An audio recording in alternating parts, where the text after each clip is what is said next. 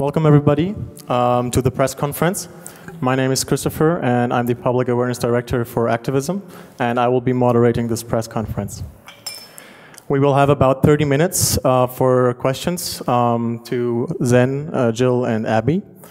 And since we're there's about 7 people in the room, we have about 4 minutes per person. Please stick to the time. I will stop you when you're too long. So please state your name when you're asking a question and your organization that you're reporting for. And please keep your question short and simple and precise. And just for information, this press conference will be recorded by us for later publication. And just if you have a question, just raise your hand and then I will call you up. All right, this is it for me. Let's start. Any questions? I'll start. My name is Benjamin. I'm working for Muckbook today. It's a Munich-based magazine. And often in political discussions and discussions such as today, I feel that if there's an enemy or if there's something that's being fought, often activists or people who are engaged in this fight don't manage to see or don't necessarily want to also criticize the other side. I feel like that often the enemy of the enemy is the best friend automatically. Is that something that Abby and Jill, you also see? Do you also fear slipping into those paths where suddenly you're so fixed on your one aim, on the one big enemy, that suddenly everyone else becomes your friend or every other cause is positive? Is this on? I never feel trapped like that because I see every single U.S. military intervention comes with this sort of media campaign to make you feel trapped in that paradigm where you have to denounce Saddam as a war criminal, you have to denounce Bashar al-Assad as a war criminal. I don't fall into those trappings. I just try to focus on the most destructive force. As Glenn Greenwald so eloquently stated, we are American citizens. Our country is subjugating most of the world through brutal military might and economic oppression. So as my duty as a citizen of that country, I feel like it is absolutely essential to focus wholeheartedly on trying to end the system that is brutalizing so many people and oppressing so many people around the world. But as I've said before, I mean, I don't hesitate to call out things that I see wrong, and I don't think of Russia as my friend, and I don't think of Bashar al-Assad as my friend. I just simply choose to pick my battles where I think I can make the most impact and the most effort, because piling on to this whole pressure where, you know, basically there's a smear campaign right now to call leftists Bashar al-Assad apologists who aren't denouncing him. And it just reckons back to the Iraq War, and I'm just not going to fall for it. Yeah, and I'll agree with all of that. In being accused of having Putin talking points or being a Putin puppet, I mean, to my mind, the whole framing is just ridiculous and tries to take us away from what's really happening.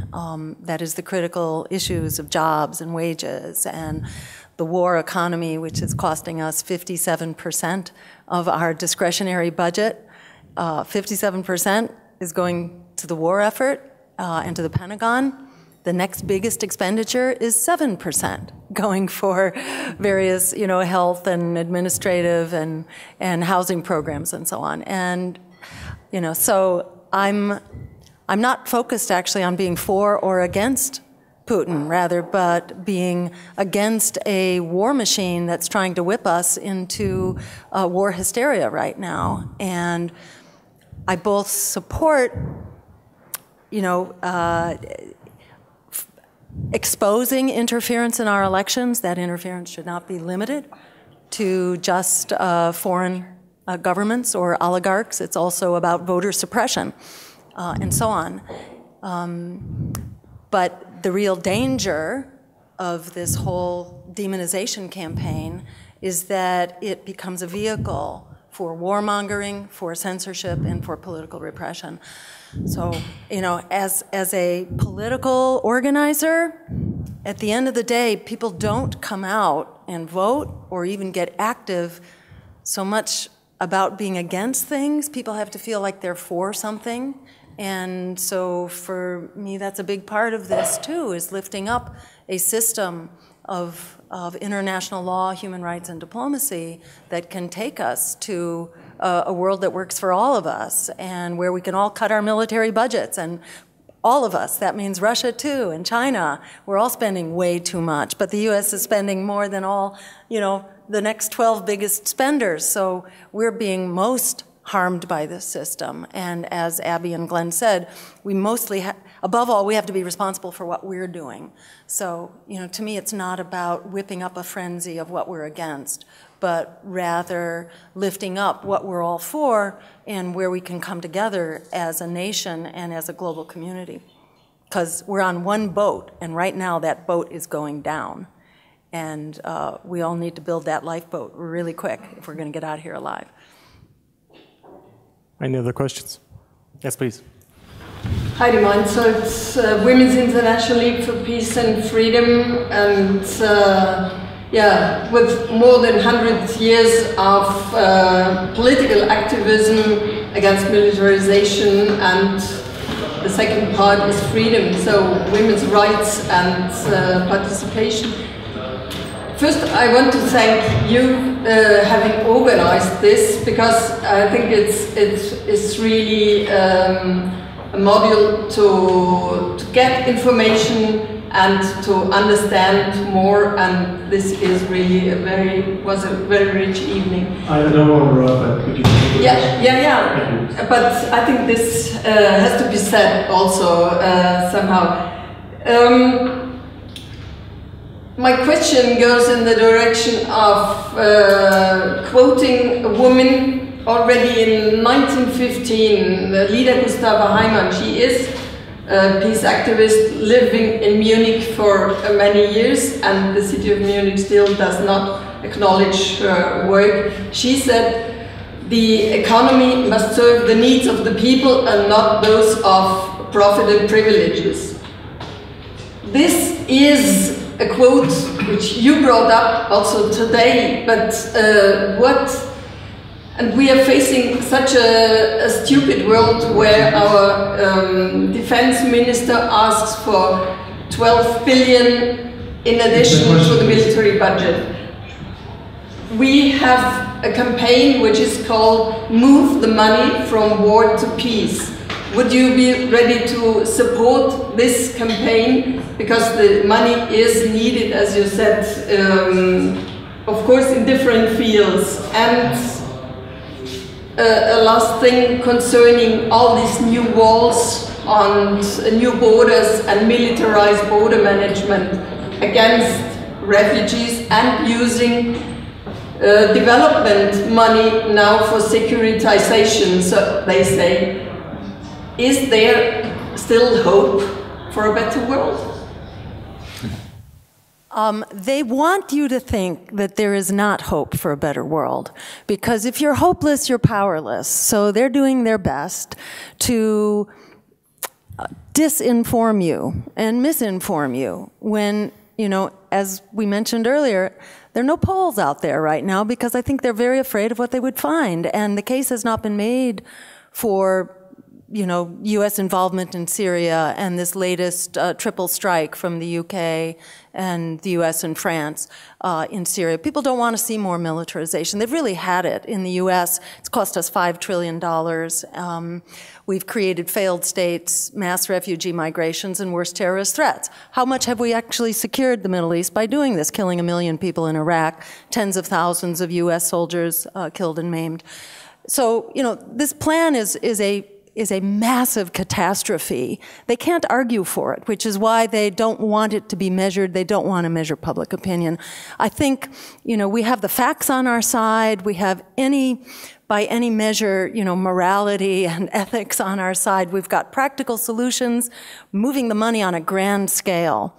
you know, from the bases, from, you know, this 57% of our budget, massively cut it. All nations of the world should be cutting their military at least by 50% and probably a lot more, and putting that money into things that we really need, like to combat climate change and create jobs and revive our economies. There is a win-win here right in front of our eyes the minute we, the people, stand up to make it happen. So I completely reject the concept of hopelessness. I think, you know, it's impossible until suddenly it was inevitable. And I think it's incumbent on us to see that it is inevitable, to see that the walls are falling down right now, and it's up to us to make that happen faster and to make sure that the alternative is ready to rise up right now. As far as supporting your campaign, please send us a link at Activism. Chris and I will have a look at it, and if it complies to what I believe it does, we are most ready to publish any of your stuff or interview you guys even. Yes, please. Hello, my name is Philip, and I'm currently writing a big article about social movement. As you know, the 60s, 80s are now 50 years ago, so this is kind of the trigger of the article. And looking into the world of my friends, I see that more and more people go to meditation, go to the awareness stuff, and there are so many good people, but they are all so annoyed about politics and the media and everything we read. Couldn't we bridge these two movements together, the meditation awareness movement with the movement for political activism, environmental activism? Absolutely. And, you know, as I think Abby was saying during the discussion, we have to take care of ourselves, you know, in order to keep fighting the power here. And certainly in my contacts with the meditation movement or the yoga movement or various religious and spiritual movements, they hunger as well for a world that is not violent and brutal. And they are denied by corporate media collusion. They're denied an understanding that there are alternatives that are really right within arm's reach. So, you know, in my view, the real challenge for us is not to change people's minds, but to figure out how to do an end run around this systematic blackout campaign against alternatives. And that's why I'm so excited about what activism is doing and about Abby's work, because this is communications on a grand scale. That's really the missing link here. The rest is ready to fall in place the minute we can get the word out. I would like to say something about spiritualism and stuff like that.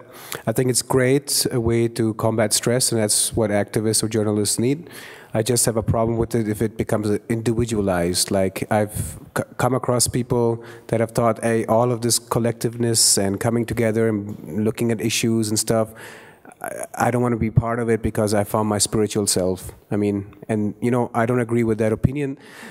Because if the bombs start falling, the spiritual stuff goes away. So as long as it is in spirit of helping activists and journalists and people who are trying to create awareness or trying to be take direct action, I think that it can serve a great function. But when it becomes something privatized for an individual and takes precedence over these issues, then I don't see a compatibility with this. But I mean, whatever somebody does personally, it's their thing, you know, as long as it doesn't become the dom. I've been in certain groups where I felt like, man, this is a self-help group. These guys are not going to get anything done, you know, like they're just, ooh, you know. And I've been in groups where people have actually integrated these thoughts into the environment. Like, it makes sense. Obviously, we are all from the same planet, right? So it depends on how you interpreted this, how you carry it out. As long as it doesn't impair the bigger goal that we have, I think it's a great thing to do. I wanted to say something too. It really bothers me when people say, you know, I'm just not into politics, as if it's a hobby, as if it's like cars.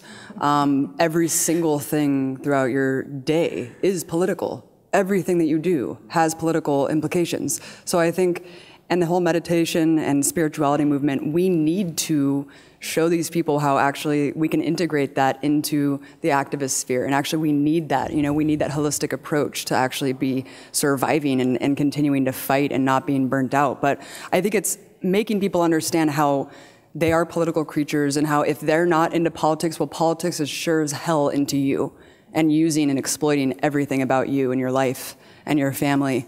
So it's really pulling people out of that kind of egocentric drive and making them see the bigger picture. And if they're already into that kind of mentality, it shouldn't be that hard to do. And if I could just add one thing real quick. In my experience, once people have the benefit of seeing, the reality that we are in the target hairs of 2,000 nuclear weapons on hair trigger alert that could be triggered at any moment, it is a very life-changing kind of realization, or the knowledge that the environment and the climate are unraveling really quickly, that the Gulf Stream could stop at any moment. It's really slowing down, it's meandering, it could be over, and we don't know when that's going to happen.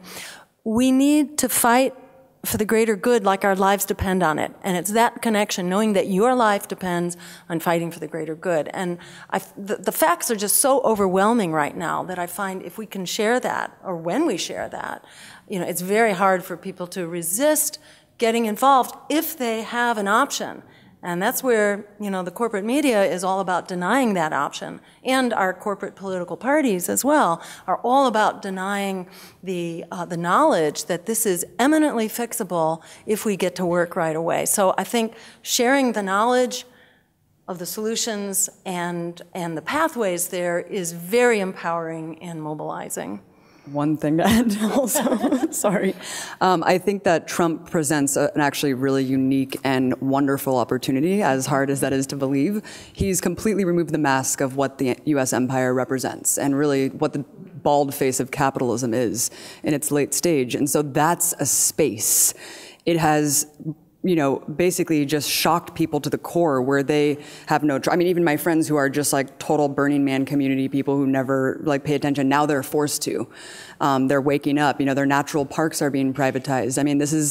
The national parks are being privatized. This is happening and it's good because if Hillary Clinton won, they'd be at brunch. Like that sign you see people at a protest, they're like, I would be at brunch right now, damn you, Trump. It's like, that's the problem. You shouldn't be at brunch. You should be out there fighting for the people who are under the bombs of Hillary Clinton, just as you are for the immigrants being deported by Trump. So I think it provides a space that is actually a really great opportunity for everyone to build upon. Franz, please. I'm a political activist in quite a few, you would call probably them ultra left-wing organizations, a peace movement, a political party also, ATTAC is one of the organizations. We had several people here in Munich where we could hope to get really good answers. And there's one question I always keep asking. Because every time system change is mentioned. And the question is, how the hell do we get from A to B? Basically, it's four ways. The one is democratic reforms, however they should come.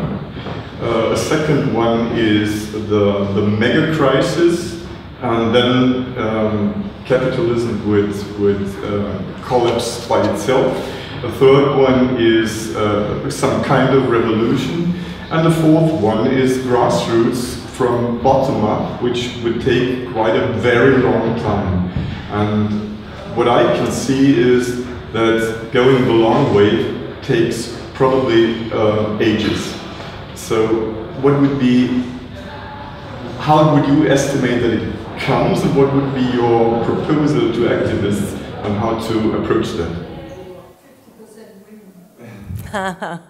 Well, I think capitalism is eating itself, and the pitchforks are going to come for the plutocrats, and it's an inevitability.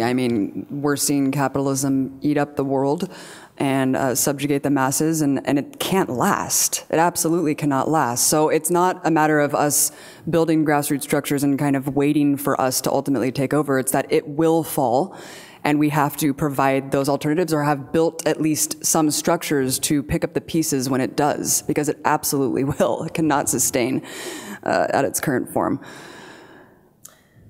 Yeah, we're in a completely unique historic moment right now. The degree to which the global economy is being hollowed out and preyed upon, the extremes of wealth and poverty, where 5 billionaires, super billionaires, now have the wealth of half of the world's population, where the environment is being hollowed out to the core, and basically our environmental capital on which we survive is being devoured, and expanding war and nuclear weapons. We've never been here before. And so there's very little historical guidelines about how change happens at this point.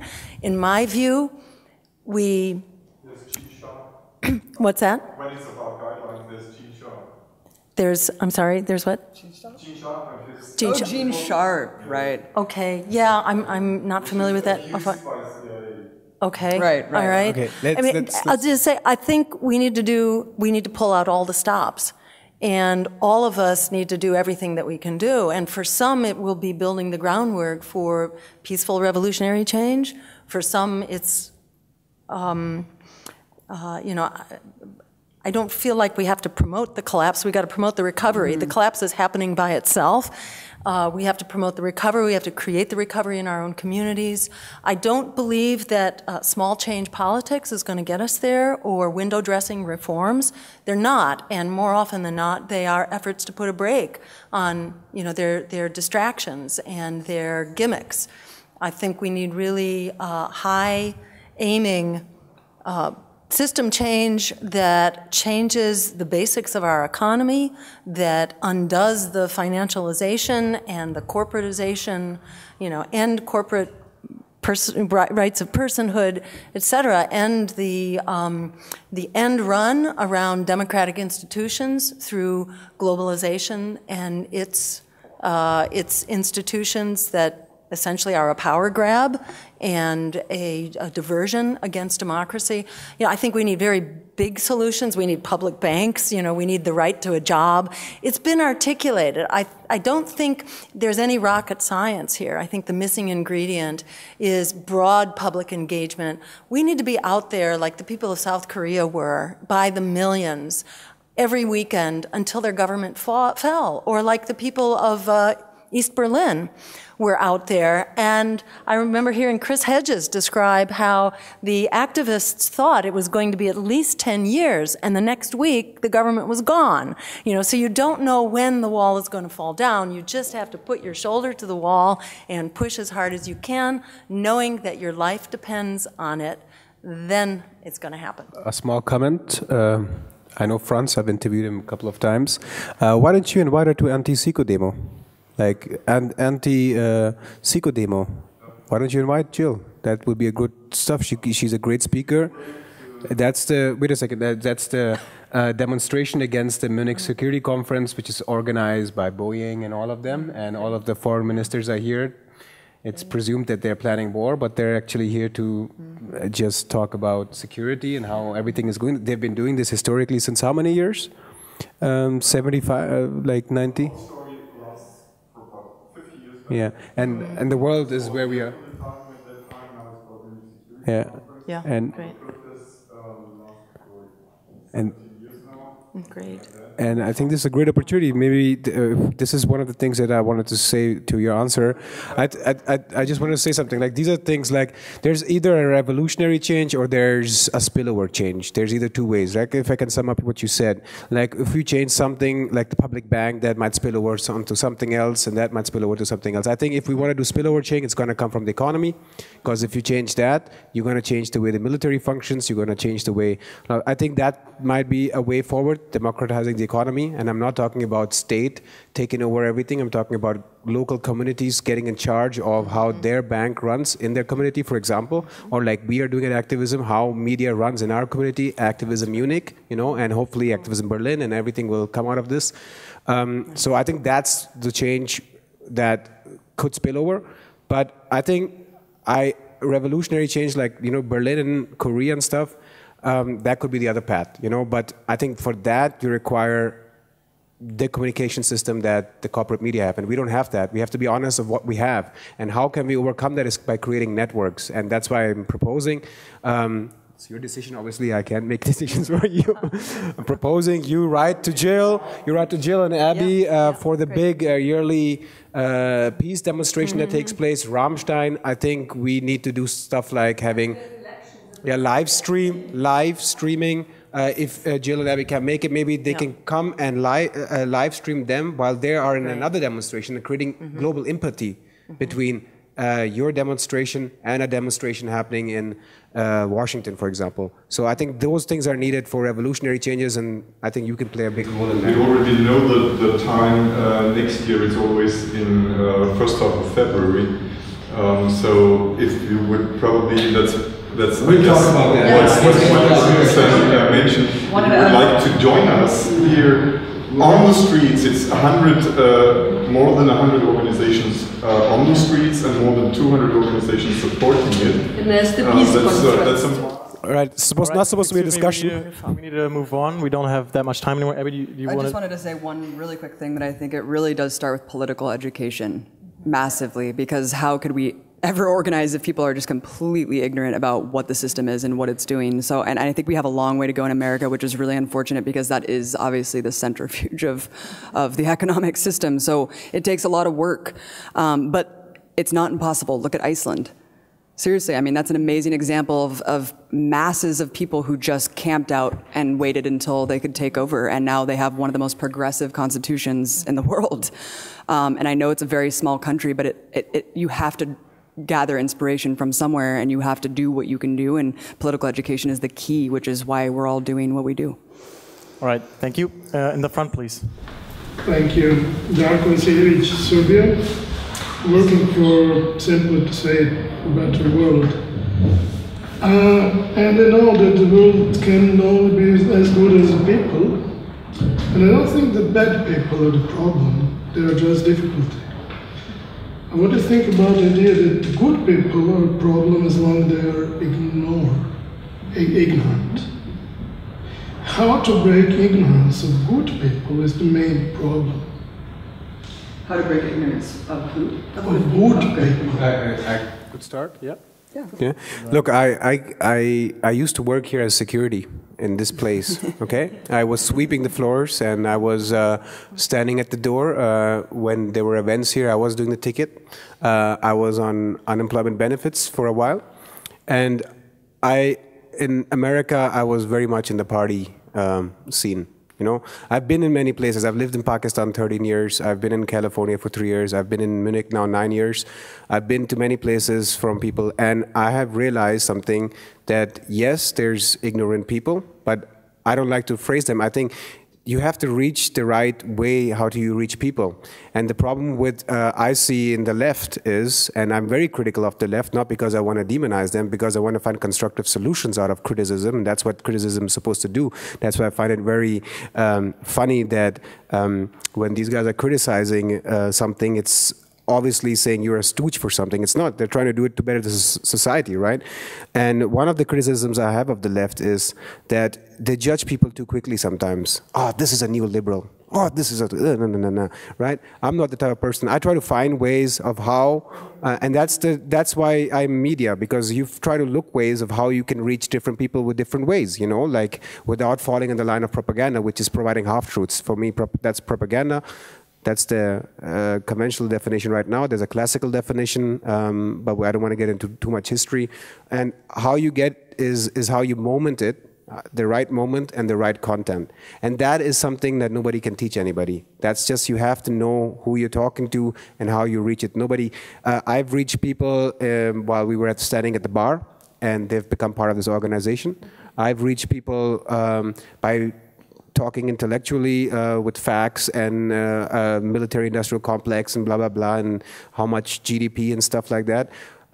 It's always different. Like, there is no one solution. And I'm happy it isn't, because if that solution was there, then the powers that are right now would have used it long time ago. So that being said, I think it's a creative process that you have to discover yourself. I just want to add that the people who are disengaged from a corrupt, corporate-sponsored political system most often represent a progressive force. And usually when fascism or right-wing movements arise, they can only prevail if there's a big political vacuum. And the primary objective for me is to engage the disenfranchised frontline communities in our country, communities of color and immigrant communities and students and people who have been thrown under the bus by the current political system. 45% of Americans are not voting, and it's largely disenfranchised communities. So to my mind, that's really the focus. And for me, when I unexpectedly won a televised debate, I realized, oh my God, we're out there in very strong numbers. We're just being silenced, being disappeared. But if we can find ourselves out there, if we can find a way to do an end run around the corporate media, which is silencing us and disinforming us, we have the power right now to take charge. A 45% plurality is a plurality. In our country, Democrats and Republicans are like 24 and 29% right now of the electorate. And it's 45%. The plurality has rejected both of those political parties. So I breathed an incredible sigh of relief when I realized you don't have to actually change people's minds, because that's what I've been trying to do as a scientist, as a health provider. I've been trying to make the argument and change people's minds, and then suddenly I saw the evidence that they're already there, that what we have to do is just find ways to mobilize each other and break through the corporate silencing of the greater good. And as we mobilize each other, we can break through. Thank you. Thank you. In the back, please. Yes. Richard Forward from Munich American Peace Committee. We've been active in Munich since 1983, where we started against the deployment of the Pershing missiles. My problem is with this big world politics, and there's very much activity here about solidarity, international solidarity, and it's all wonderful and it's very important. But there is a great lack in working at the local level. This doesn't mean it's slow, it is slow, of course, but it means it's creating contact with people who are not necessarily politically active for whatever reasons, and gaining their confidence and making or helping them realize that you can achieve something politically from the bottom.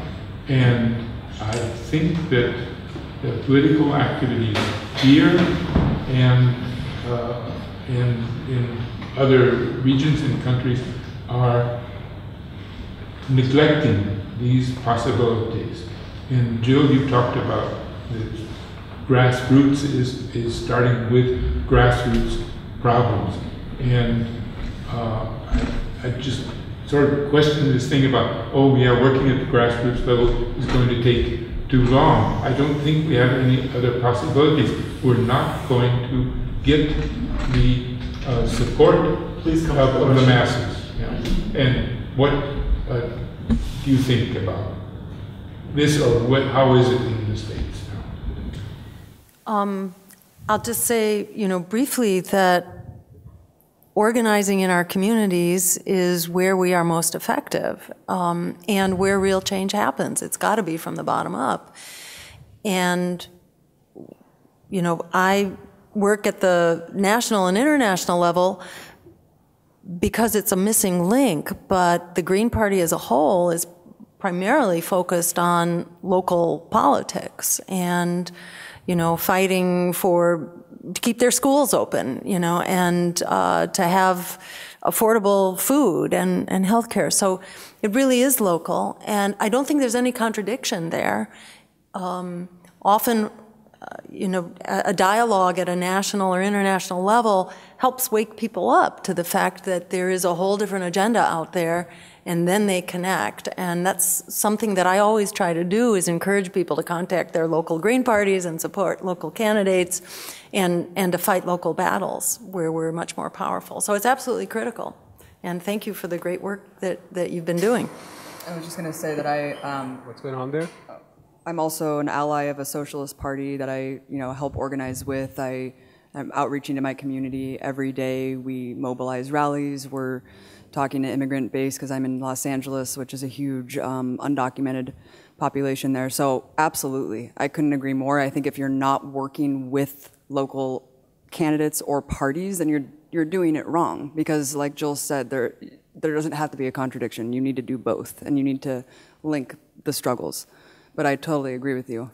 I mean, that's what also Greenwald talked about today, the fact what he's doing in Rio de Janeiro with the homelessness community. That's one example, what I think. But I think also, I feel that's a great thing, and we provide a voice to grassroots activists. You were one of the people that I interviewed, I think, from the Munich American Peace Committee, and also Franz. You guys, we are there and we provide a voice. We want to get you guys out there. My definition of grassroots involves international grassroots. I think the struggles that people are facing in Gaza or in Baltimore or in Puerto Rico, they're not very different if you just break them down into what is actually happening. It's misuse of power and exploitation of voiceless people. And the job of the media, and activists have a different job. I think what Abby and Jill and Glenn are doing is one part of it. The other part of it, what we're doing is in the media, is try to connect these struggles. So people say it's the same thing replaying over and over again. You know, Mark Twain said, history doesn't repeat itself, but it sure does rhyme. You know, so the facts are different, the people are different, the configurations are different, but it's the same game. So if you can get people to think about that, they'll be able to connect with others with empathy, love, and definitely change the way things are functioning. And that's, I think, what the media should be doing more. I wish German media was translating Chinese content or Arabic content. I mean, we're a non-profit, small organization.